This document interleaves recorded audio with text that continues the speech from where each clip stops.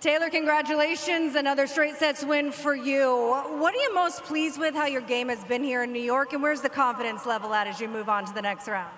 Yeah, I'm feeling good. I think especially 2 nights ago, I was really happy with how I came out and played, and it gave me a lot of confidence kind of coming into today, feeling like I was going to, be able to play a solid match, and I stayed focused the whole time, stayed on top of it, and I just played really solid.